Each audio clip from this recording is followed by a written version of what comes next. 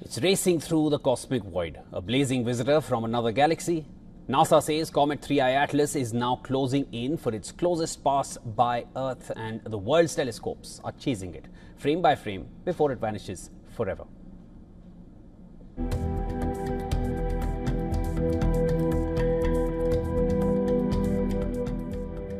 The anomaly is screaming its presence.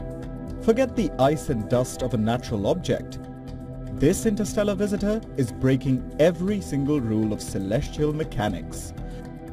It is moving with non-gravitational acceleration, a signature of deliberate, controlled thrust.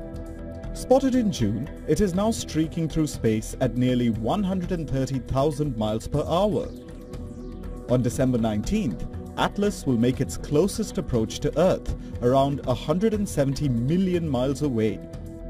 That's twice the distance between the Earth and the Sun, but for astronomers, that's close enough to watch history unfold.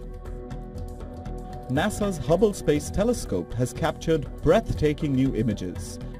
The comet glows, its white nucleus blazing at the center, surrounded by a halo of gas and dust bursting into space.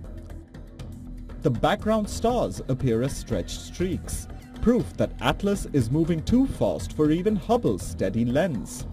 Comets typically brighten as they approach the Sun. But that's not the case with 3I Atlas. It's not just passing through quietly. This snowball, possibly 0.4 to 5.6 kilometers across, is emitting jets of carbon dioxide, a sign it's reacting violently to the Sun's heat. Given the anomalies, some scientists have called the comet an alien ship. NASA asserts that it is a comet from interstellar space. This is a once-in-a-lifetime event, a visitor from another star system. Too fast to stay and too rare to forget. 3I Atlas is flashing by one last celestial farewell before it disappears into deep space forever. Bureau Report, WION, World is One.